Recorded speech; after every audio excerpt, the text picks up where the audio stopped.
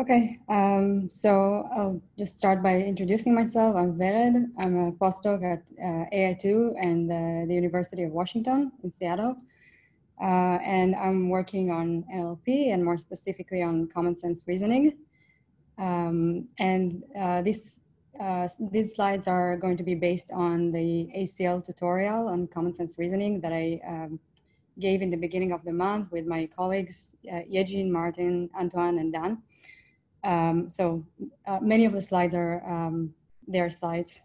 And I'm not going to cover everything that we covered in the tutorial because it was longer, but the recordings of the tutorial and all the slides are available on this website, so you're welcome to check it out. So if you follow popular media, then you might think that many AI tasks are already solved. So starting with 5 years ago, there was superhuman performance on object recognition and on image captioning. And then in 2016, Google released their neural machine translation models. And maybe like me, you've also noticed that some of the translations for some language pairs have really improved. And then in 2017, there was superhuman performance on speech recognition. And then 2 years ago, there was superhuman performance on reading comprehension, or specifically on the SQUAD data set. So from all of these, and I don't think that's what you think, but people outside the field that follow popular media might think that we've already solved AI. But in practice, this is not what's happening, and there is growing evidence that our models are not actually learning to solve the tasks, and that you can really easily trick them with any input that's slightly different from the distribution it was trained on. So for example, you can add some random noise to an image that humans wouldn't be able to notice, but the models would be confused and predict a different object. Or in visual question answering, the models just learn to answer how many question with 2, which is what they've observed in the training set. And anything that is outside of its natural environment also confuses the model. In text, dialogue systems sometimes answer really strange questions, like for a very trivial question like how are you, they might answer something like I don't know. And in text generation, there is a repetition problem, so you probably you can see it very easily on the phone, even though I think it's not neural models, but when you start typing, sometimes you get into a loop. And in machine comprehension, it's very easy to confuse the model if you have a passage and a question whose answer should be in the passage by adding a sentence to the passage that discusses a completely different topic, but with named entity of the same type that's expected to for the answer. The model often predicts the named entity in the last sentence, the unrelated one. So all of these and many other work in NLP and in other machine learning fields shows that we're not actually solving the tasks. We're just solving specific data sets, and often by just training models that learn to pick up the very shallow patterns that are only indicative of the specific distribution of the data set and not of the task itself. I've seen several times this year AI people making this analogy to Daniel Kahneman's System 1 and System 2. This is from Thinking Fast and Slow. So it's originally about how people reason, but you could also try to talk about machine learning in this terminology. So System 1 reasoning is fast, intuitive, more like pattern matching, things that we're doing unconsciously. while system 2 reasoning is slow and logical and takes effort. So we can say that right now, deep learning is very good in system 1 tasks, in recognizing patterns, but it's not doing any kind of almost any kind of system 2 rational thinking. And we would like to bridge this gap. There's also another, there is also something about 3 cognitive systems in which an additional cognitive system is perception. And that's where object recognition, image segmentation, and speech recognition could be categorized. For intuition, you can have things like that are very easy for us, like thinking of preconditions and postconditions of some given event, or temporal reasoning, like what happens before and after things, or maybe reasoning about the mental states of other people, like what do people want, why do they do the things they do, and so on. And this is something we do effortlessly all the time. While system 2 reasoning is things that require effort, like solving puzzles, or coding, or writing, or reviewing papers, and so on. And this is something that many people often spend hours or days not doing at all. And we can argue that our machine learning models are somewhere here, maybe good at perception, but are maybe in the beginning of having some kind of intuition.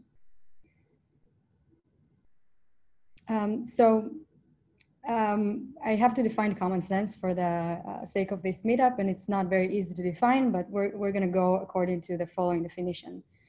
This is the basic level of practical knowledge and reasoning concerning everyday situations and events that are commonly shared among most people.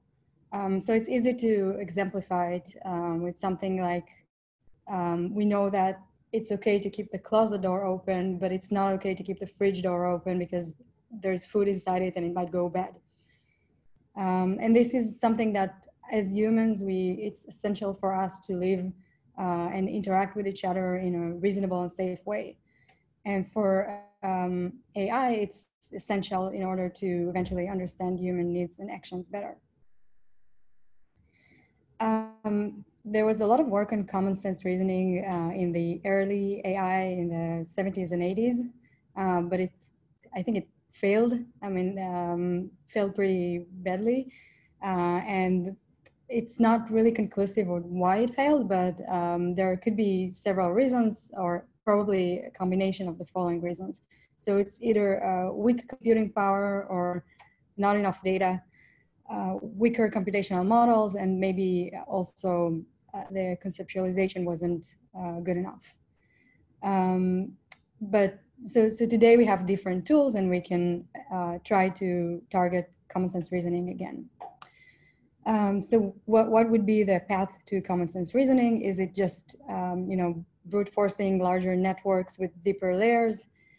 Probably not, because you can't reach the moon by making the tallest building in the world taller.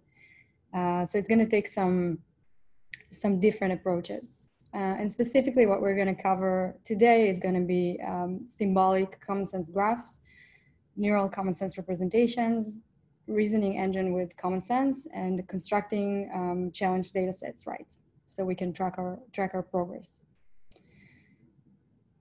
So we're going to start by talking about the pre-trained language models. This is the most used tool right now in NLP. So we're going to see what kind of knowledge is already captured by these models. Then we're going to talk about common sense benchmarks. How do we measure progress on common sense reasoning?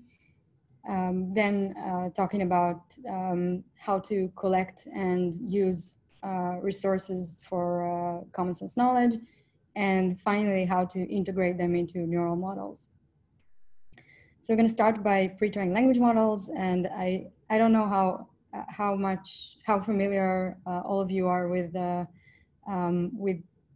language models or with NLP, but in the last 2 years, this is the main paradigm that we train models on top of these pre-trained language models. They're all almost all of them, except for the GPT models, are for some reason named after Sesame Street characters. And they capture a lot of knowledge. We're going to talk about it. It's going to be of several types of common sense knowledge. So it could be either physical common sense, like if you lean on someone, then maybe your back hurts less than if you're standing. Social common sense, and other things that could just be defined as common sense, like cookies are tasty.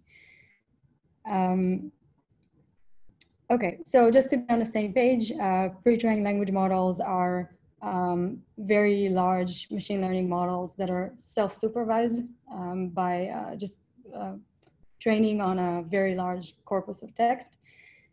Traditionally, language models are trained to predict the next word in the sequence. So for example, for a sequence like parrots are among the most intelligent birds, and the ability of some species to imitate human speech enhances their popularity as, so the model needs to predict pets. And in the last 2 years, following Google's BERT model, there are also masked language models whose objective are slightly different. So instead of predicting the next word in the sequence, any word in the sequence could just be masked, and the model needs to predict it from its both from its left and right context. So here, for example, if we mask birds, the model needs to predict birds. This is what happens during the pre-training, and typically what you would do afterwards is you would also fine-tune the model on some specific data set to perform a specific task. So that what you would do is you would just put a classifier on top of it or some other model, and you back propagate the task specific loss to update the representation itself. What the underlying architecture for all these language models is the transformer model from Google. I'm not going to go too much into it, but in general, every word in the sequence is represented by attending to many layers representing another word, all the other words. So it's a contextualized representation. So the first question we're asking is whether these pre-trained language models already capture common sense knowledge.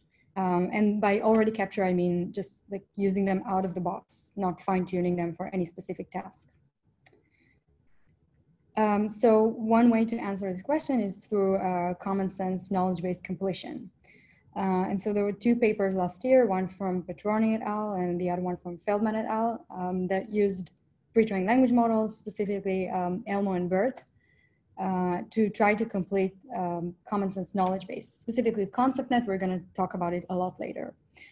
And the way that they do that is that they just convert every triplet in the knowledge base into some, or every relation in the knowledge base into handcrafted natural language templates. So the example on the left here is not actually common sense knowledge. I think it's from their Wikidata experiment, but just to illustrate, a triplet like Dante born in X can be converted into Dante was born in mask. And then they just use BERT to query for substitute of the mask, and they get something like Florence. Or this could also be used to score triplets if you assign words into them. The other paper from Feldman et al., they had several templates for each relation, and they use GPT-2 to score these statements. Mostly, I think, just to find the most grammatical one or the most plausible one. So for example, a musician can play a musical instrument is a better statement than musician can playing musical instrument. So overall, these 2 papers had pretty positive results, but with caveats. So one of them stated that it's mostly performing well on questions that have a single answer, more like encyclopedic knowledge. But when you ask it things that are in many-to-many relations, then it performs worse. And the other paper showed that it doesn't perform as well as supervised methods, which is kind of expected, but that it's more robust. So they can then apply it to just mining knowledge from Wikipedia, and they get new accurate knowledge that they let humans evaluate it, and it's pretty accurate. So overall, the results are pretty positive.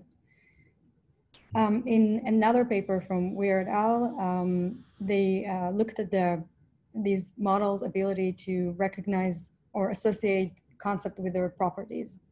So they ask two main questions. One of them is whether, given the properties, the language model can identify the concept. So this is sort of like a 20-question game, but they do it with 10 properties.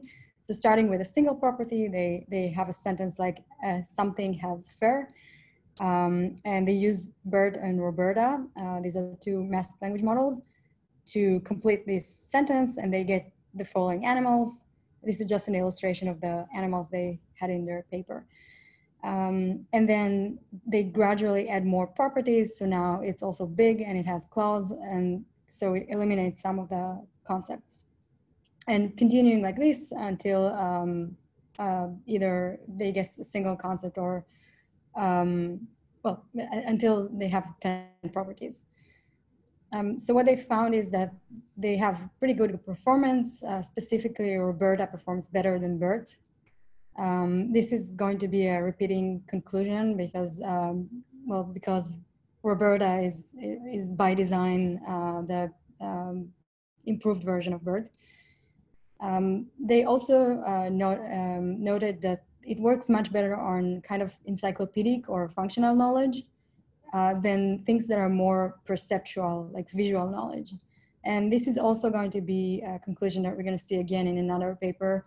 And this mostly happens because these models learn from text, and some things are just not very often mentioned in text because we use other modalities, we use our vision. So some things are just, you don't need to describe them because people see them. Can we ask a question here? Yeah. Yeah, go ahead. Yeah. Okay. So this is kind of expected, right? I mean, Bert was trained on Wikipedia, and you are testing it on encyclopedic knowledge. So it's like you're discovering the wheel, because in Wikipedia you have all this knowledge. Well, I agree. I mean, I agree that the training corpus really matters, and that you won't be able maybe to extract the exact same knowledge if you trained it on fiction, for example. You can really easily see the differences if you use different language models to generate or to complete sentences. But it's still not trivial because the models are not expected to memorize everything. And since they're trained in like it's like a distributional model, so it's learning some kind of distribution, so it sometimes makes mistakes. I have a slide on it in a few slides. I'm going to show you that it's not trivial to predict the correct answer, even if it observed it in the corpus. Yeah, I would also like to see the slides. I actually also have a question about what is the definition of concept? Because here from this example, I get that it means some sort of taxonomy tree or semantic tree. Is that what it is?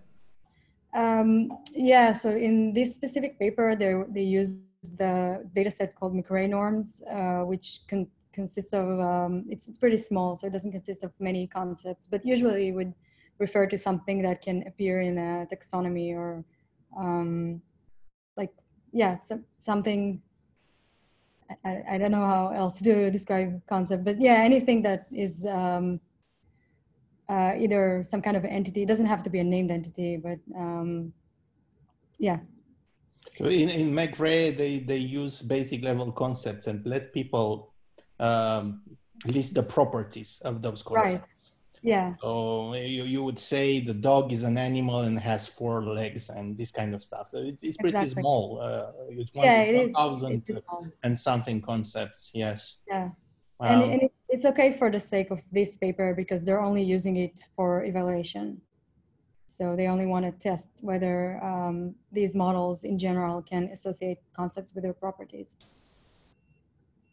I'm gonna move to the next experiment in this paper. So here they're trying the other direction. So giving the model some concept and asking it to list its properties.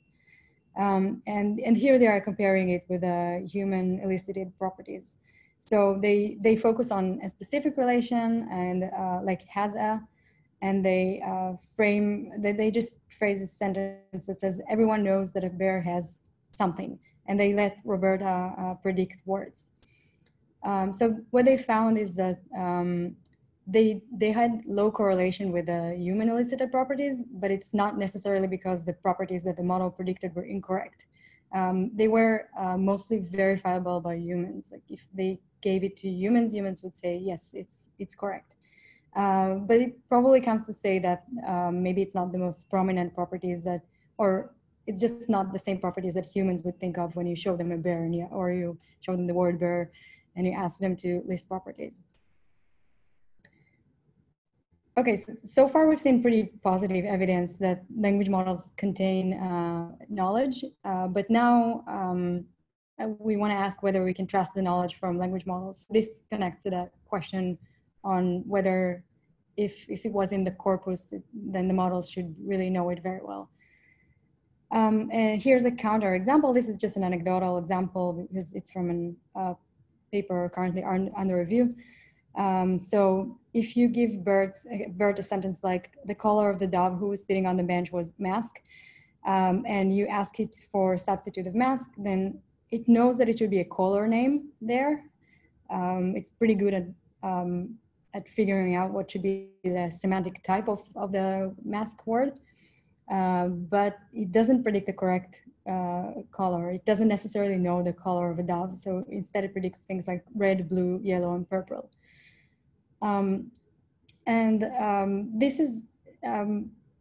This is pretty expected because it's some kind of generalization that it makes. It just has a very similar representation to all the colors. So, or also, it's also a result of not being able to say, I don't know. I haven't seen that in the training corpus. There were two papers recently. Actually, there were more papers. This is not, this is outdated. But there was one paper in, I think, EMNLP last year that they were working on instilling knowledge into language models. But I like to quote it for its title because I think it illustrates very well one of the problems with language models. So here you can imagine that Barack and Hillary had similar they had distributionally similar representations in the language model because they tend to appear in similar contexts. But the model doesn't really know how to express the specific relationship between these two entities. So instead it just hallucinates something that's incorrect. There's also an example of syntactic generalization gone wrong from ACL this year that says that models like BERT can predict with high confidence that birds cannot fly or any other negations of correct facts. And there were two other papers in ACL that also showed that. Okay, so we've seen a positive and negative example. Now the question that we're asking is whether this data this knowledge is useful or not. So we're going to exemplify that it is useful through zero-shot language model-based models for common sense tasks. So zero-shot means we're not training it, so we're only relying on the knowledge gained during pre-training. The setup for zero-shot models, we're talking about multiple choice models. So it's usually as follows. You have some context or a question. Here it's just going to be the answer is. And you have a list of answer choices. So you could just assign the answer choice or concatenate the answer, each answer choice into the context. And then you have these statements and you use the language model to score all these statements. So we are assuming that the better the language model score or the lower the cross entropy loss, the more plausible a statement is. And then predicting the answer choice with the best language model score. So this is pretty standard. You could also do that with a masked language model, but it's more straightforward when the answer choice is a single token. So I'm going to talk about a specific work from our group. This is currently on arXiv. It's called Unsupervised Commonsense. Wait. I'm hiding my. Okay, you can see the title. I'm hiding it with your. Yeah. Anyway, yeah, something with self-talk. And what we ask here is whether we can use pre-trained language models to generate what is otherwise implicit knowledge for common sense tasks. So we slightly modify the zero-shot model. Now we have an additional input. So we have the main question or the context, the answer choices, and we have a list of clarifications, which I will explain in the next slide. So here's an example from Commonsense QA. The question is, what do professors primarily do? And the answers, we're just showing 2 out of 5 here, just for the sake of simplicity. The answers are either teach courses or wear wrinkled tweed jackets. The correct answer should be teach courses, if anyone has a doubt. And we also have a list of clarifications. So here, again, we're only showing 2. One of them is the main function of a professor's teaching career is to teach students how they can improve their knowledge. And the other one is the main function of a professor's teaching career is to provide instruction in the subjects they teach. So what we do here is we concatenate the question with the context with each answer choice and each clarification. So overall we get 4 statements, and we score each one of them with the language model and predict the answer choice whose statement yields the best language model score. Or it's sometimes easier to think about it as a 2-step process, in which we first choose for each answer choice the most supportive clarification, and then we predict the answer choice that gets the better language model score. So how do we generate the clarifications? That's why we call it self-talk, because we generate it with the language model. So we basically just let the language models converse with each other, and we don't panic and shut down our model. And so for a question like what do professors primarily do, we form a clarification question from a list of, we have a list of prefixes, which I'm not going to elaborate on, but it's in the paper. And so we fit this into a language model. Here, for example, it would be Distill GPT-2. And it generates the continuation, a professor's teaching career. We then take the main question, the clarification question that we generated, and the answer prefix, which would be the main function of a professor's teaching career is, and we fit it into the model, and it generates the continuation. So overall, we get the main function of a professor's teaching career is to teach students how they can improve their knowledge. So as baselines, first of all, we have the zero-shot model with no clarifications, but we also have baselines with clarifications obtained from different sources.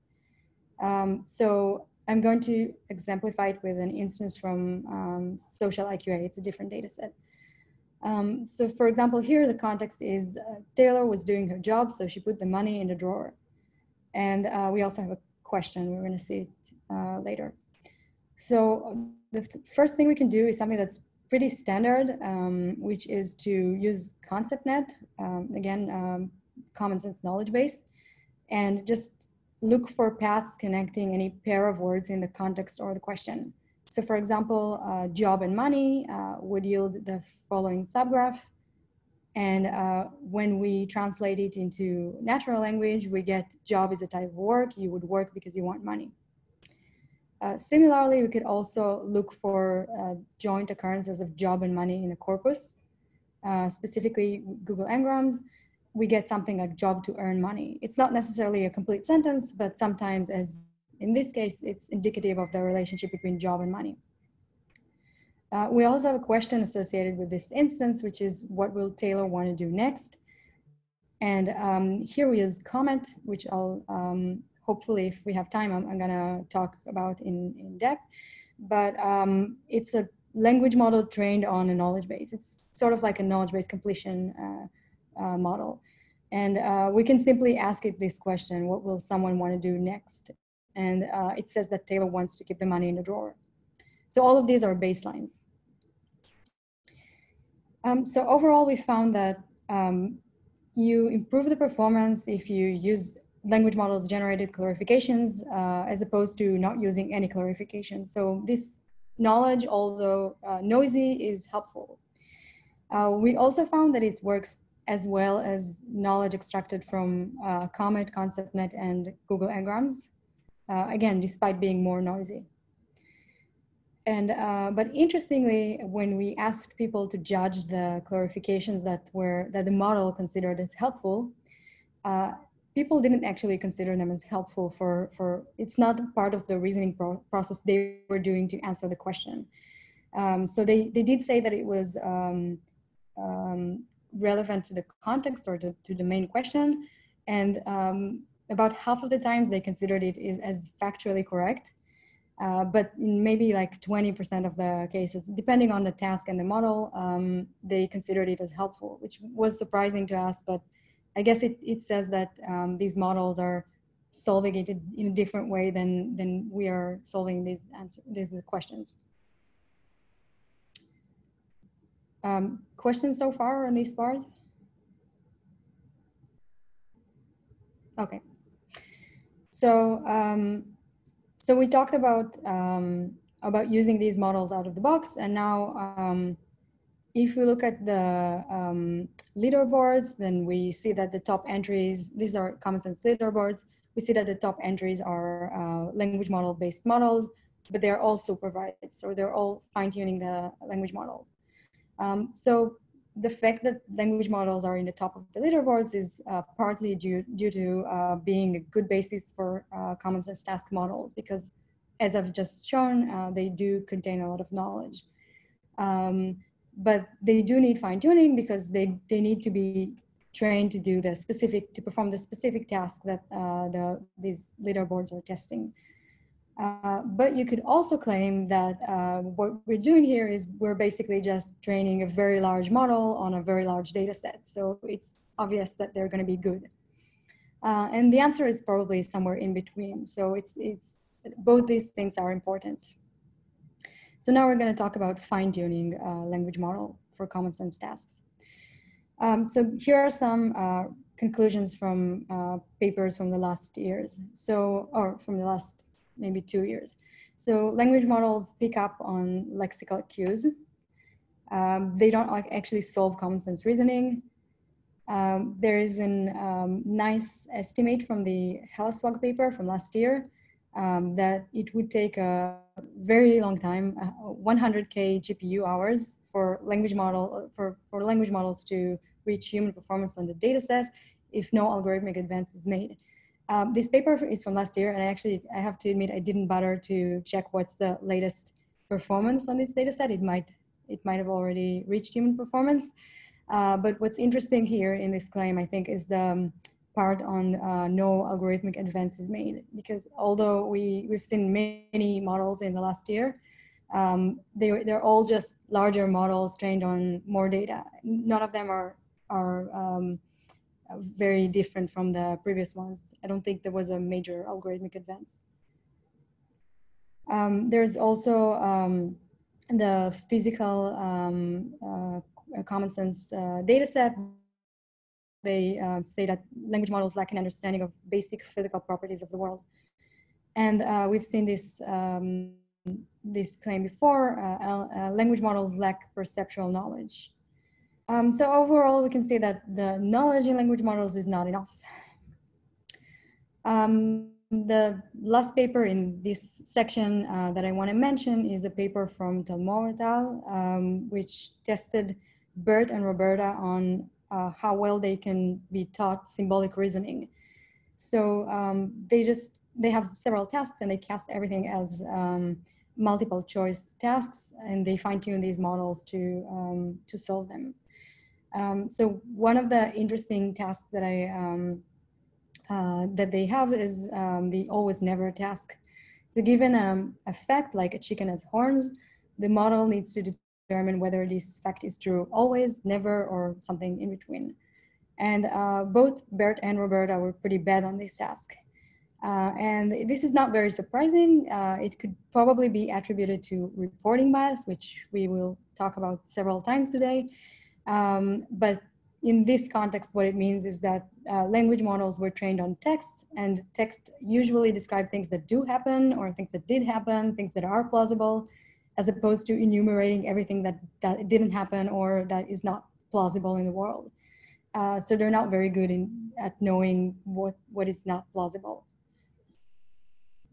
Overall, they found that Roberta performed better than Bert, that models performed worse when they needed to make several intermediate steps and compose them, and that these models are very sensitive to small changes in the input.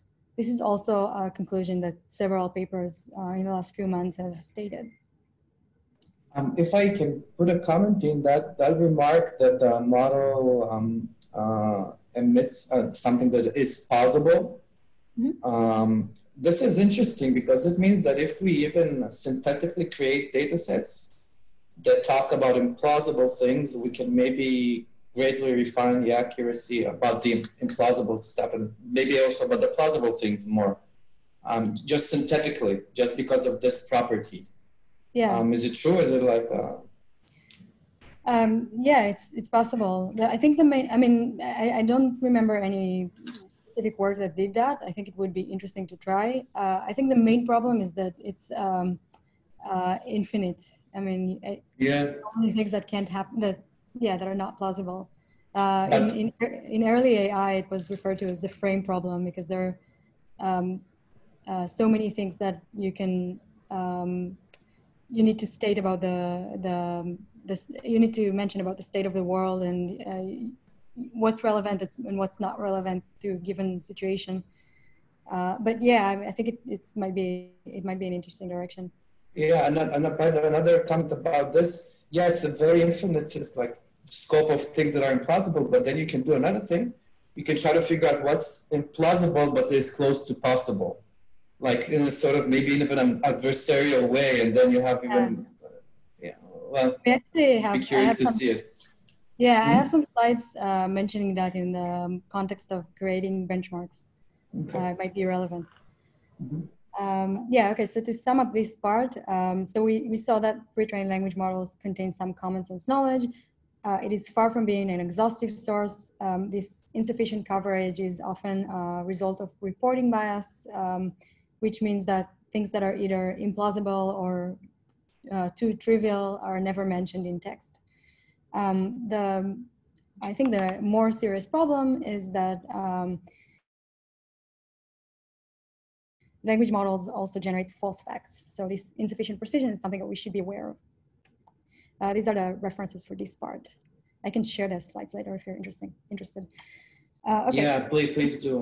When you share them, I also post it on the Reddit so everybody has access. Sure. Okay, so moving on to common sense benchmarks, or how can we measure that our model is actually doing some common sense reasoning? We could do that with just observing the behavior, but we're more interested in the other way now, which is constructing specific benchmarks to test them on knowledge-specific tests. And usually this would be done in the form of question answering format or like multiple choice format because it's easy to evaluate with accuracy. There are a few tasks that are generative, but they're very hard to evaluate because we don't really have good automatic methods for generation. So most tasks are QA. So these are sort of like steps to creating a benchmark. So we first need to determine the type of reasoning we're interested at. Here are just a few examples from the Allen AI leaderboard.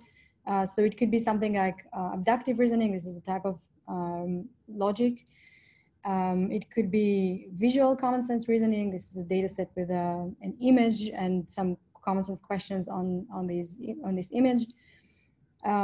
We're focusing on social IQA for the sake of demonstration.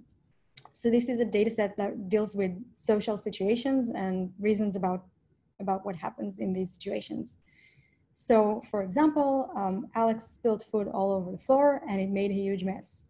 And then the question would be, what will Alex want to do next? So it could either be that Alex would want to run around in the mess or mop up the mess. And it's very easy for us to tell that the latter is the correct one. This is based on Atomic, which I would mention later. The questions refer to one of 9 dimensions. Yeah, I'm gonna talk about it later. So another decision we need to make when we create a benchmark is how large it's going to be. Most recent benchmarks are large scale, so they also contain a training set that can facilitate training neural models. And it's usually crowdsourced in order to gather a lot of data. Earlier, I hear some echo. I think somebody logged in and their speaker was on, but it should be okay now. Okay, thanks. Earlier data sets were usually small scale, created by experts, and often just provide data, dev and test sets. Here are 2 examples. The Winograd Schema Challenge is a pronoun resolution task. So, for example, a sentence like, the city councilman refused the demonstrators a permit because they advocated violence. So the task here is to determine whether they refers to the city councilman or the demonstrators. Syntactically, it could be either, but semantically, we know that here they refer to the demonstrators based on our common sense. What makes this task in particular hard is that every such sentence has a twin sentence with a minimal modification that has the opposite answer. So here, if we change advocated to feared, now they refers to the city councilman. It's not, I mean, today models already achieved close to or maybe even better than human performance. I don't really remember. But it's unfortunately not really due to solving the task, but more due to gaming the task. That's one of the problems we have. And the other example is COPA, which is maybe I'll ask, what does it mean, gaming the task? Oh, I have something about it in a few slides. If it doesn't answer your question, then ask me again. The other task is the choice of plausible alternatives, COPA, which has a sentence like I hung up the phone, and it asks about either the cause or the effect. So here, for example, the cause would be that the caller said goodbye to me. Yeah, so one of the challenges is whether we want to collect both positive and negative answers or just positive answers and somehow randomly sample the negative answers. We want the negative answers to be plausible but unlikely. We don't want them to be too easy. If we just randomly sample, it might be too topically different. So one thing that we could do is we can ask crowdsourcing workers to also give us negative answers. So for example, for a question like, what will Alex want to do next? We can ask workers to say, what will Alex want to do next? What will Alex not want to do next? And so, for example, they can say that leave the mess or run around in the mess, which seems fine to me, but models actually identify some artifacts here and making it too easy to detect. And that's like one type of gaming that the models just pick up on some differences in the distribution that are not really related to the task itself. So for example, crowdsourcing workers, they not deliberately because they're not doing a good job or something like that, but when they're asked to perform a task, they would often try to come up with a strategy that is less cognitively difficult to do. And so they just have this very specific pattern of providing negative answers, giving the positive answers. And then they might do something like exaggerate or go off topic or become overly emotional. And then models can very easily pick up on these clues and achieve superhuman performance on data sets, but they're not actually solving the underlying task. They're just identifying some kind of style that is unique to incorrect answers. So this is called annotation artifacts. There were many papers on that in the last few years. We still haven't solved that, but there are some strategies to try to create data sets that are free of annotation artifacts. I'm going to talk about two of them. One of them is modified answer collection, and the other one is adversarial filtering. Can I ask something here? Because I think it's important. I mean, you say you don't give any context of, there was a guy who did the mess, and he can also call a server, right, to clean the mess. This is also a possible answer. But this is never tested because you don't give the context in which the situation takes place. You assume a general context and then ask a question related to that. But the context itself, this is not normal because there could be various situations. So he can make the mess because he was arguing with something, so somebody. Yeah. So he did it intentionally. He can be a boss and call a server. So it seems to me that there's some assumptions here for these tasks that are not specified. Yeah, that's a very good point. The context is limited. The question is about the more plausible outcome, and the fact that it's a multiple choice task makes it a bit more reasonable because you only need to pick the answer that might be that is the most reasonable one. The other ones should be completely incorrect. If it was a generative task, I think it would be reasonable if a model generated something like call a server to clean up. But then you would have to have some way to evaluate it. And usually what we would do is human evaluation. But yeah, it's obviously limited. We have to limit the scope of the data set. But that's a very good point. Maybe it's a good time. I want to add a remark for anybody who's also going to watch this recording. In all machine learning tasks, especially in text, but everything, defining the benchmark and making sure that the benchmark is right and is accurate, many times is the biggest problem. Many times this is the hard thing to tackle.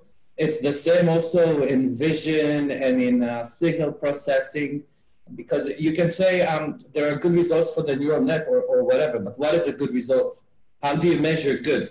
And it's important that you're touching this here. This is, again, for anybody who's going to watch this recording, this is important anytime you practice anything with statistics or machine learning.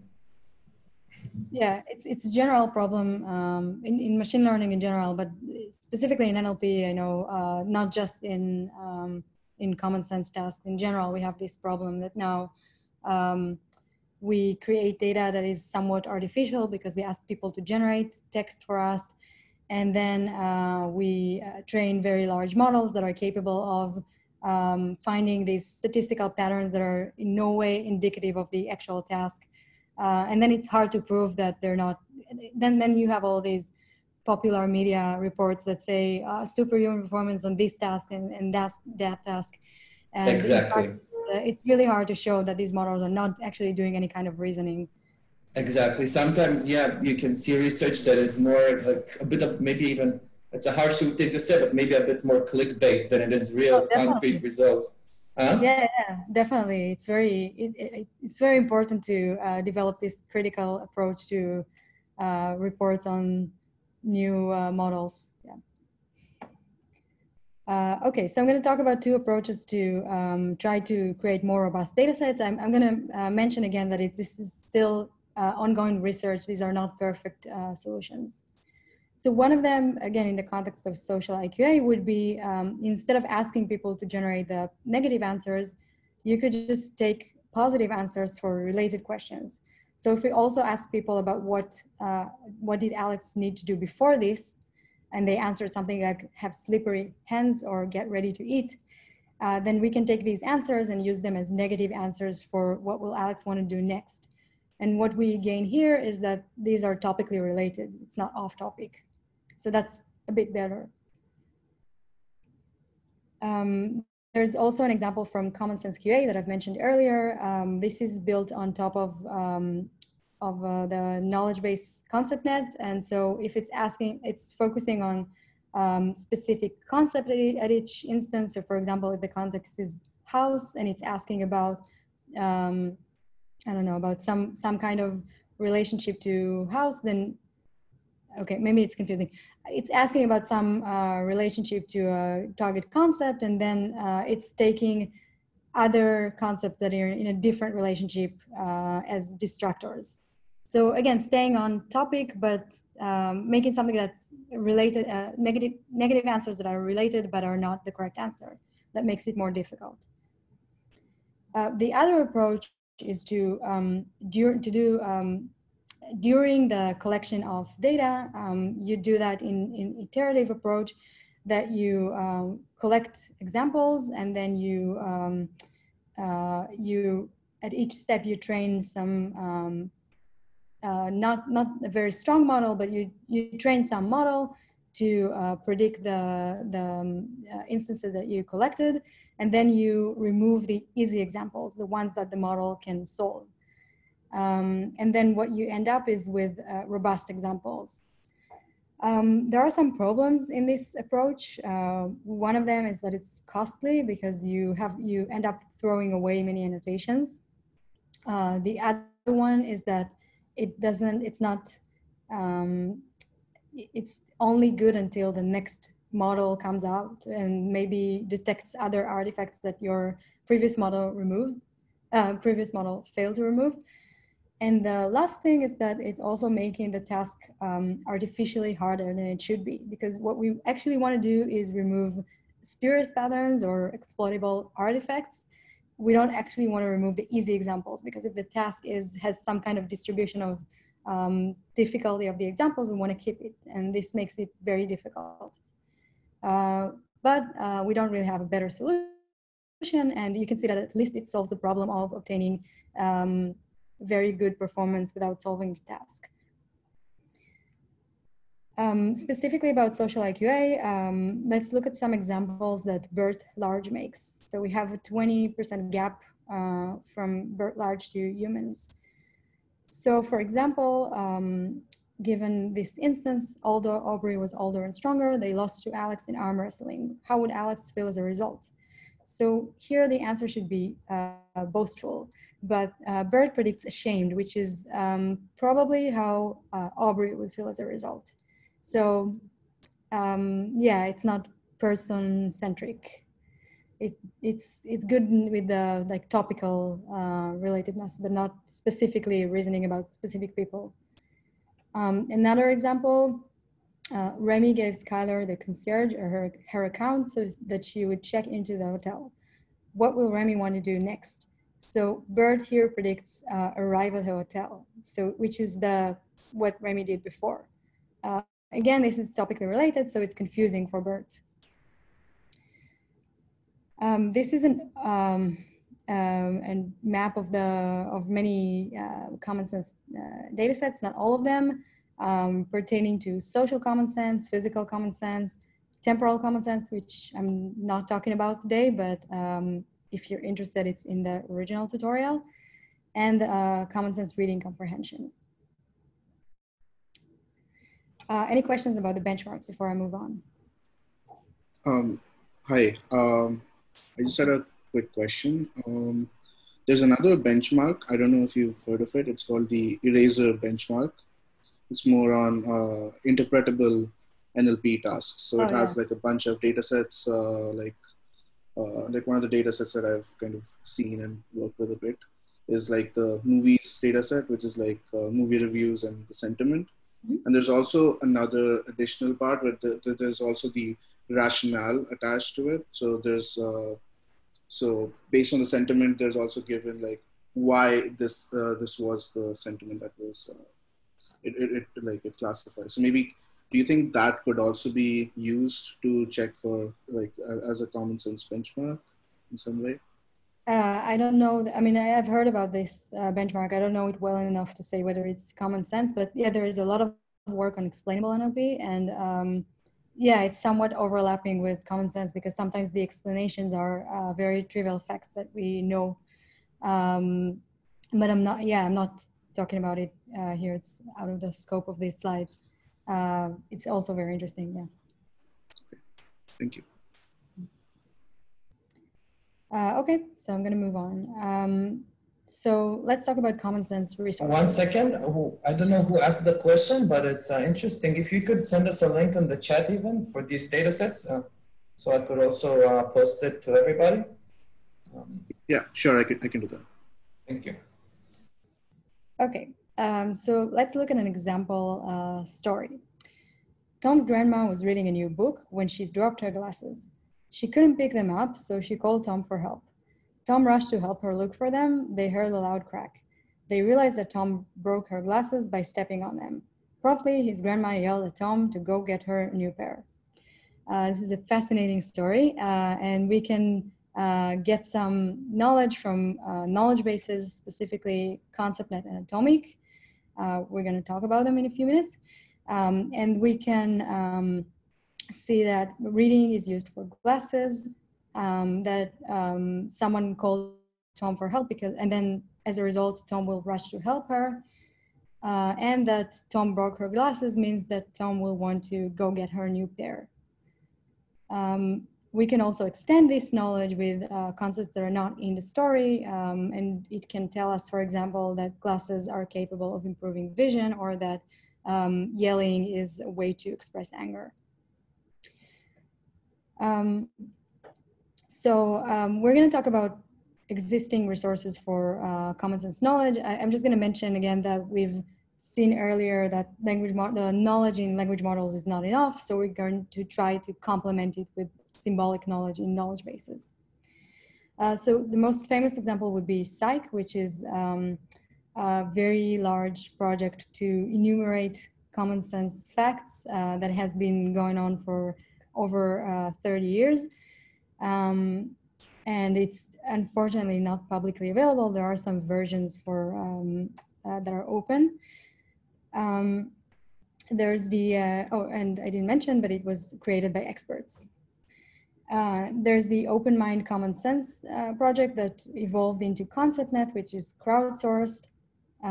There are knowledge bases that are created by mining text from corpora, like Nell and WebChild, and Atomic, which is also crowdsourced. We're going to talk about some of them. So in order to create a common sense resource, you want to create a large resource. You want it to be precise and useful. In terms of representation, you could either store the knowledge in a symbolic way with logical forms, or you could store it in natural language. And and I'm going to show examples for each of these. With respect to the knowledge type, you could either focus on a specific domain, or you can store semantic knowledge or inferential knowledge. Let's look at some examples. So ConceptNet, I've already mentioned it before. It's very prominent in common sense reasoning research. This is semantic knowledge in natural language form. So here's an example. This is the concept of reading. It's a sub-event of you learn, turning a page and learning. It's related to books. The effects of reading is learning ideas and a headache. Reading is a type of an activity, and so on. So as you can see, it's natural language. And this is what we call semantic knowledge. So these are related terms and several semantic relationships. It's a very large knowledge base consisting of millions of triplets. It's also multilingual. Yeah. Okay, Atomic is a knowledge base that was created in my group. It consists of inferential knowledge in also natural language form. So, and it consists of almost 900K triplets of reasoning about causes and effects of everyday situations. So every entry looks like somewhat like this. There is always person X, which is the subject, the agent. And sometimes there's also person Y. So for example, X repels Y's attack. We can see some causes. So that happened because X wanted to protect others. This is of course not correct in every context, but that's like something that could be correct in certain contexts. So that might be because X wanted to save themselves. Before that, these are preconditions. And before that, X needed to train hard or need to know self-defense and so on. We also have effects. So what would X want as a result? What would X feel? What would be the effect on X? And then also what would be the effect on Y and so on. Yeah, we can group it by different categories. We also have attribute, how would X be seen afterwards? So X would be seen as skilled, brave, and strong, and so on.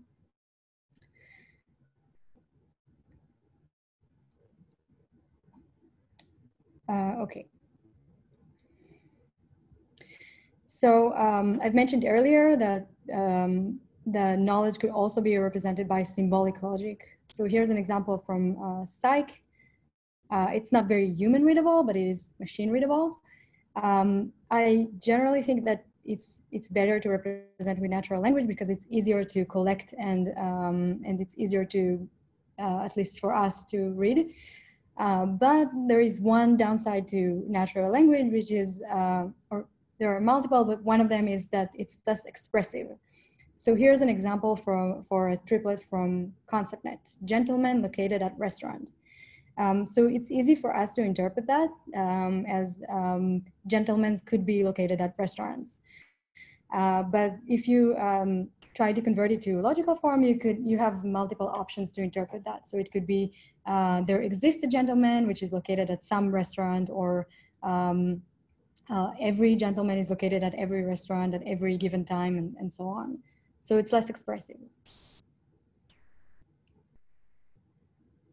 We could also differentiate by the semantic versus inferential knowledge. So we have either knowledge of what, like in most resources, as opposed to knowledge of why in Atomic. Another option is to extract common sense from text. Usually what you would do is you would parse the text into some kind of syntactic or semantic representation, extract triplets out of it. So here, for example, you could have something like Brownback is a senator, or Brownback is located in Kansas, and so on.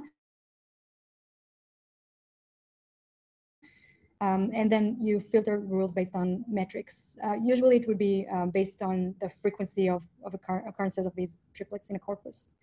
The advantage is that you can collect a very large knowledge base very cheaply, but the disadvantage is again, reporting bias. I've mentioned it earlier. Some common sense cannot be extracted from text. To name a few things that can't be extracted, some things like idioms like black sheep are very common in the corpus. So if you want to learn the frequency of black versus white sheep in the world, using a corpus would not be a good idea, because there are far more black sheep in the corpus versus far more white sheep in the real world. Also, text tends to mention more noteworthy events. Specifically, if you think about news corpus, like the web that contains a lot of news, you would see a lot of reports about murders and much less mentioning of breathing, for example. This is the original reporting bias paper had this really nice example that if you trust corpus frequency, then you would infer that people murder 4 times more than they exhale. And this relates to the last point, which is that we don't tend to talk about very trivial things like breathing.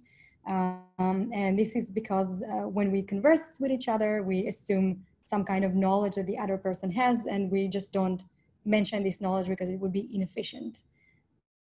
It's so trivial that it never needs to be mentioned, but then it's hard to learn it from text. And the last approach is to elicit common sense from humans. It could either be by experts or by non-experts using crowdsourcing. Questions about creating knowledge resources? Maybe it's not so much a question, it's more of a remark. This discrepancy between what is in real life as opposed to what's in text. You know, like thinking of how is it possible to tackle this. So nowadays with VR and AR, where people are going around with goggles where they see the world and they talk. So if you can combine, I don't know if anybody's working on this. I don't know how important this type of work is right now in the research, but it'll be interesting to see. Is there any research about it, like the combination of video, image, and text? Yeah, it's an excellent comment. There is some ongoing research on learning common sense from multiple modalities, so videos and images as well. Yeah. Which would you say is a good place to start from if somebody wants to dive into this field? There is the visual common sense reasoning dataset that I've mentioned earlier, the VCR. There's also some work on visual BERT. I think there were multiple visual BERT models in the last year. I think it's still research in pretty early stages. Not a lot of people are working on that, but it's something that a lot of people are talking about. Especially, there was a paper in this ACL that talked about how we can't really. Well, it wasn't exactly about that, but they said that we can't really learn meaning or world knowledge from text alone. So it's something that a lot of people are talking about, but it's also not very trivial. Yeah, that's yeah, for sure. I'm sending here on the chat, just if you could look at these 2 links, if they're the relevant ones to what you just mentioned. Yeah, I would have a comment related to this. I mean, what you have presented here is what Psych had tried to do, right? So yeah. they have extracted also knowledge from text, but they put a lot of people to input common sense knowledge and then transform it in first order logic and some model logic. And they had theories of the world, physical theories. So you didn't talk about this, but it seems that, I mean, this is known. This was done, was tried, and it failed.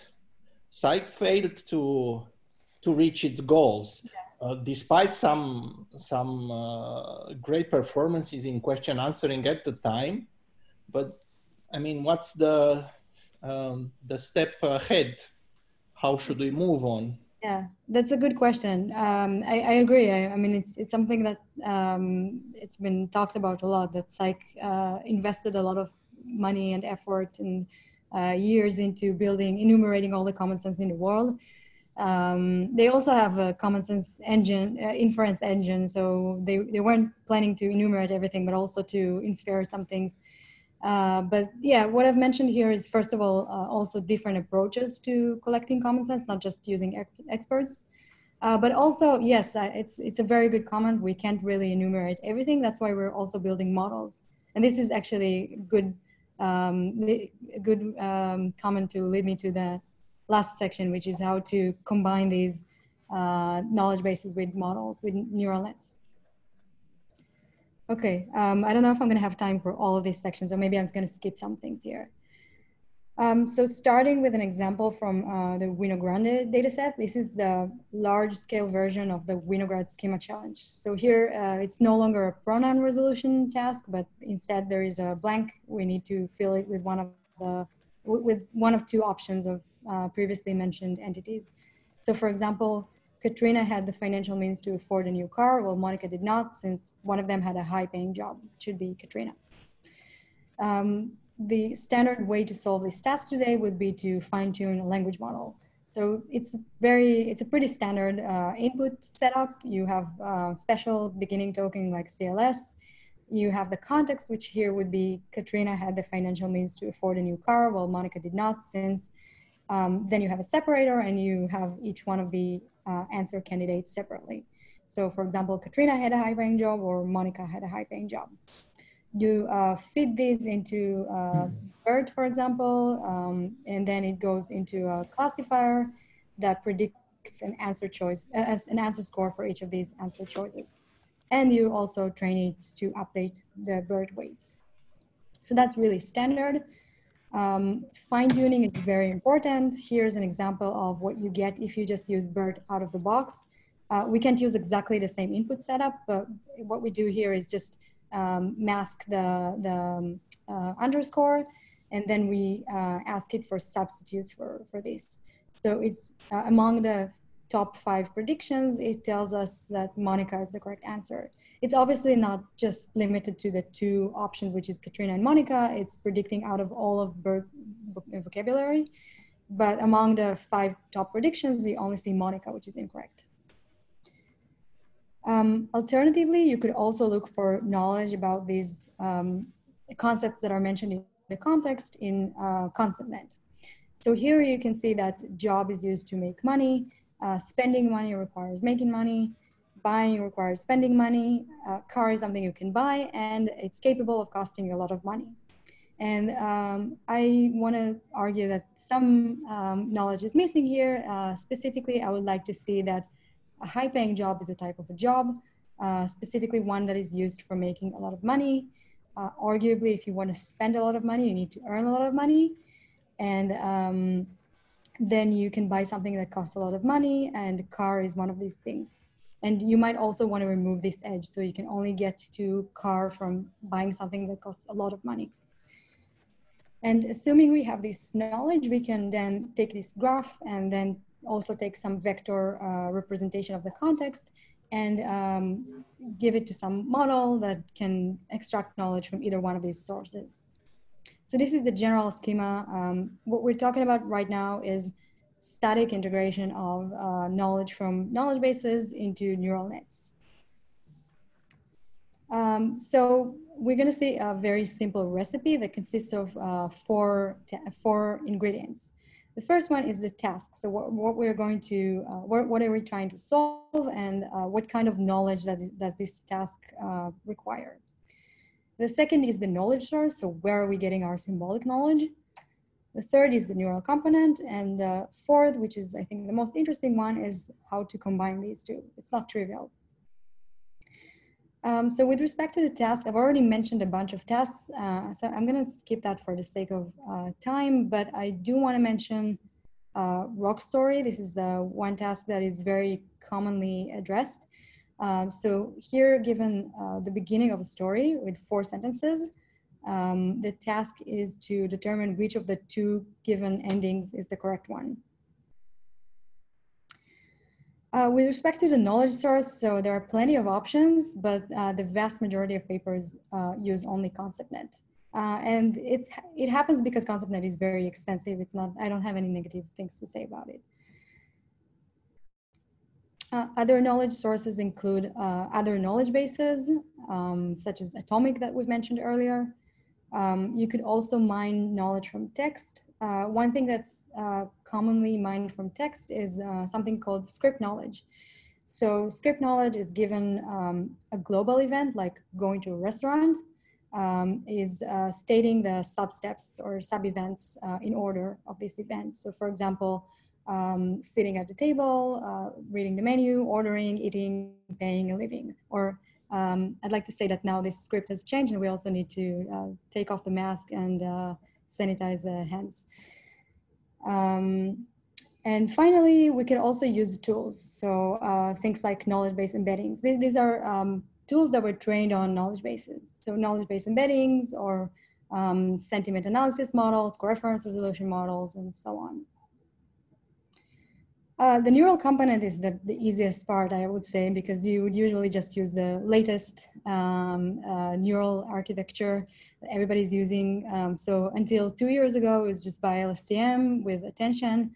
And now it's just fine-tuning a language model. This is the interesting part. So how to combine these two? So there are many options, but I group them into roughly 3 main categories. One of them is to incorporate the knowledge directly into the scoring function. The other one is to convert the symbolic knowledge into some vector representation and then trivially add it to the network. And the last one is through multitask learning. And I have one example for each, but I think I'm going to skip the first one for the sake of time. This is the most complicated one. Okay, so this example is from last year for rock stories and MC script. These are both multiple choice tasks. The neural component here is just fine-tuning BERT. So, and in a pretty standard way. So here, again, the context is the first 4 sentences of a story, and the answer candidate is each ending separately, separated by a separator token. So they're just fine-tuning BERT. This is the main task. And then they're gathering knowledge from ConceptNet, and they have 2 auxiliary tasks. So for a given pair of words from the context and the ending, such as restaurant and food, they have 1 auxiliary task that needs to determine whether these 2 words are semantically related or not. And it's supervised by ConceptNet. And the other task, which is more specifically asking about the semantic relation between these 2 words. And these 2 auxiliary tasks, then their loss is then back propagating and updating the BERT weights. So eventually instilling knowledge into BERT, which then helps the main task. So this is an example of multitask learning.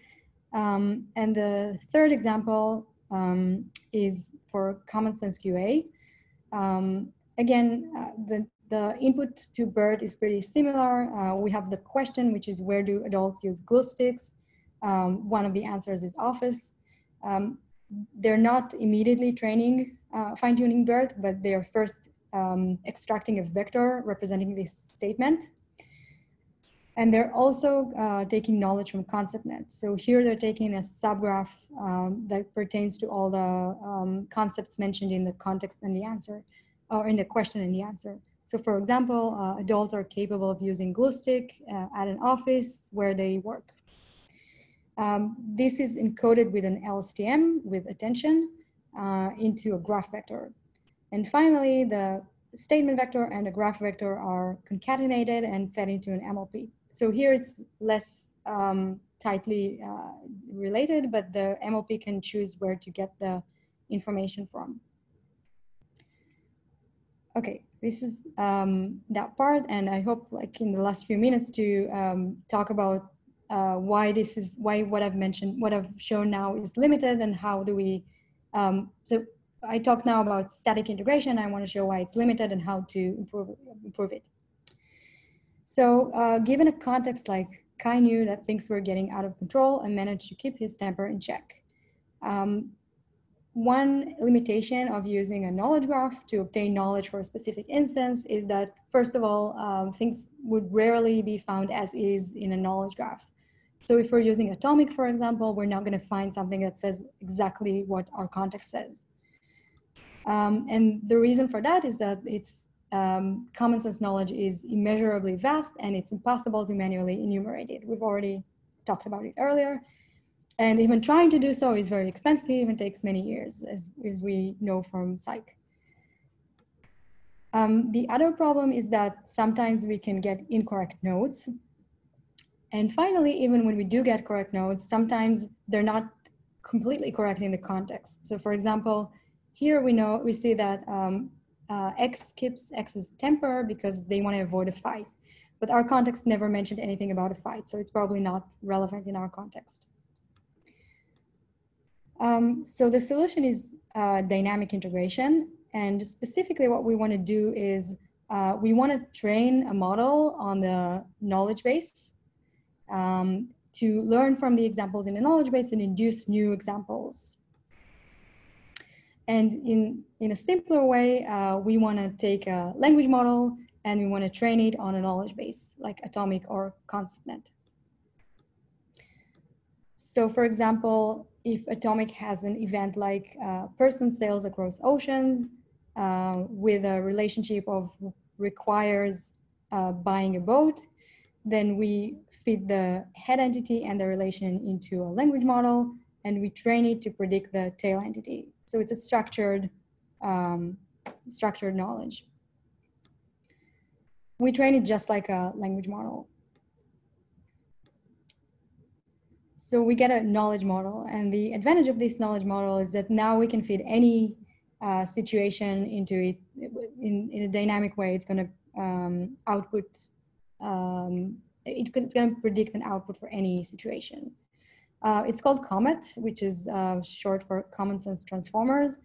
There is a demo online, and it's also, the model is publicly available. I can link all the, I can send all the URLs later. Yeah, after the lecture, I already opened the post. After that, I'll talk to you about it, and we'll take all the links and post them there. Sure. I actually also sent, I don't think you saw, but I sent on the group chat here the link to the post so everybody has it. Thanks. Okay, so here's an example for using the COMET model trained on atomic. So person X gives a tutorial, means that person X is perceived as smart. This is an example from my colleague. I didn't do that. Before X needed to be a teacher, it's not exactly. Others will want to thank person X, and then others would gain knowledge. None would be the original prediction by atomic. From ConceptNet, if we train COMET on ConceptNet, listening to a tutorial happens in the classroom. It's motivated by being smart and starts with sitting down and so on. Why does it work? It works because it's transferring knowledge from language to this structured model. So for example, COMET trained on ConceptNet says that mango is a fruit. But if you look at ConceptNet, mango is also mentioned as used for salsa. If you just train the model without the language pre-training, if you just take, I didn't mention earlier, but it's trained on GPT. If you just take a transformer not trained on language and you train it on ConceptNet, it's going to predict that mango is a spice. So definitely it's taking something from the language pre-training. So does it mean that language models know that mango is a fruit? Yes, it does, but it really matters how you phrase the prompt. So if you started with a capital letter, then GPT-2 would think that it's a definition and predict fruit. Same for BERT. So overall, we have a pre-trained language model, and we train it on knowledge base, and then we can get a knowledge model. I'm going to skip that because we're out of time, but overall, I just want to show that it's very effective because we can dynamically predict many inferences, and it's been used for several downstream models pretty successfully. And just to briefly mention, we also have now a visual common sense knowledge graph. I think there is a demo for that too. I can, again, send the links later, but here, given an image and people that are marked in the image, it can reason about what they're doing and why they're doing. Is this open source? Can we? Yeah, I need to check that it's actually publicly available because I think it's pretty recent, but yeah, it should be. I think there should be a demo for it. Okay, because I know a couple of people who would like to play with this and do some interesting things. Sure. Especially, I think, in our group. Yeah. Okay, so I'm just gonna sum up. So we talked about ways to acquire, represent, and distill common sense knowledge of various types, like physical and social. I didn't mention temporal, but again, it's in the original tutorial and in different ways. We talked about how to integrate it into models, either in a static way or dynamically learning a knowledge model that can generalize. And we talked about how to measure common sense abilities with benchmarks. None of this is actually solved yet. It's still really work in progress. And the ways forward, we don't really know, but the things we're working on is to collect more knowledge. And as Peter mentioned earlier, also maybe learning from different modalities, so combining images and videos and so on. And none of this is actually really doing any kind of reasoning. As I mentioned earlier, we really have this problem with our models learning to game the tasks. So yeah, we need to somehow come up with a solution for that. Yeah, that's it. Thanks.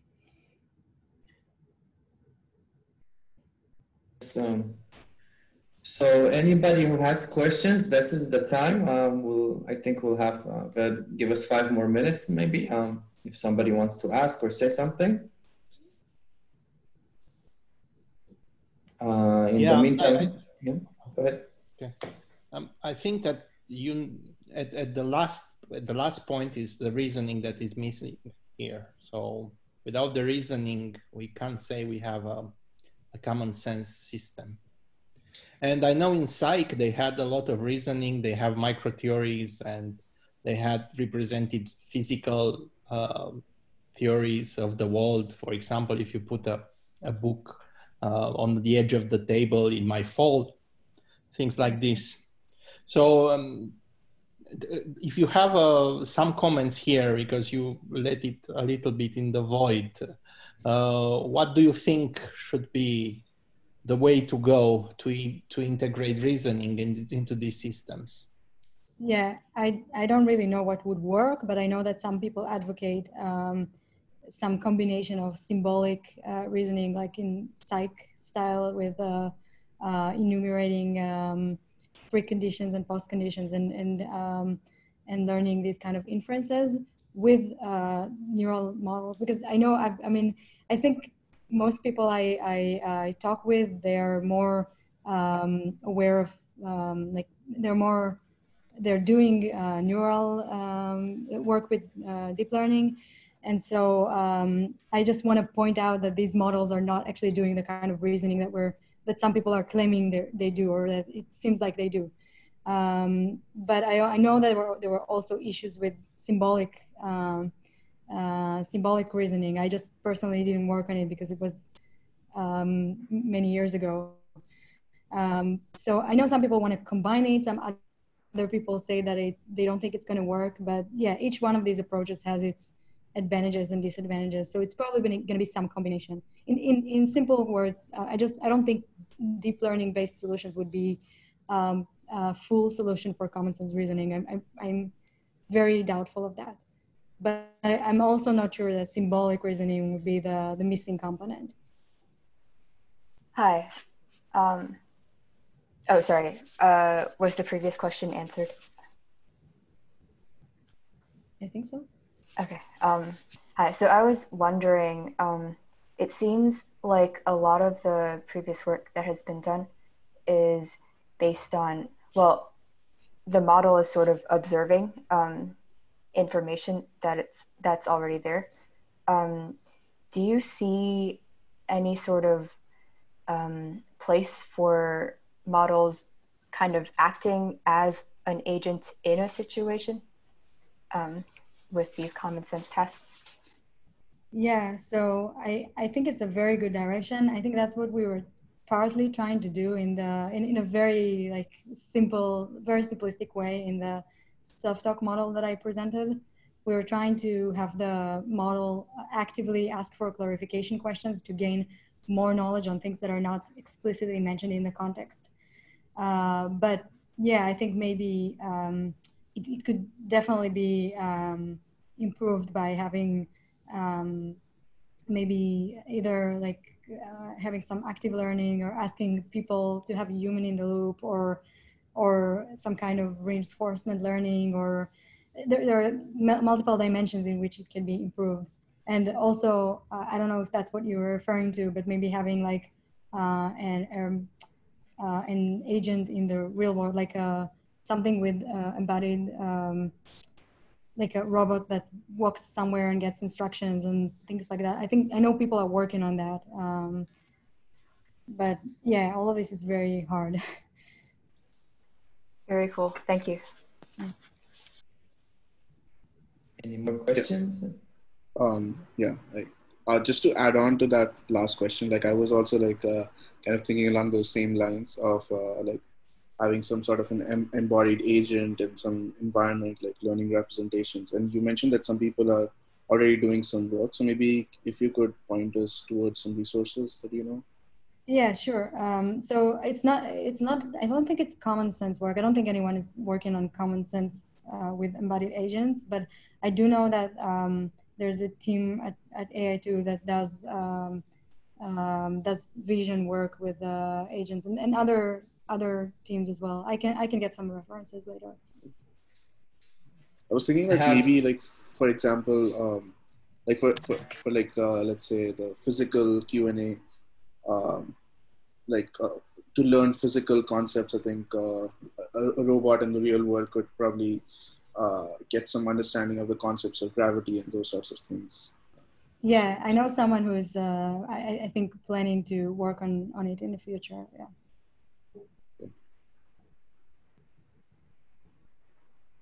Okay.